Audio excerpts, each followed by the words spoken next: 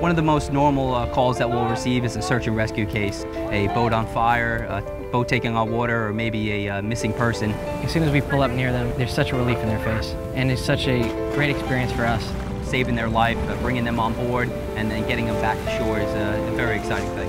It's a great feeling knowing that that person's safe. You save them, bring them back home to the families. No matter what the mission is, we're going to be ready to help the people of Connecticut, no matter what the circumstance may be.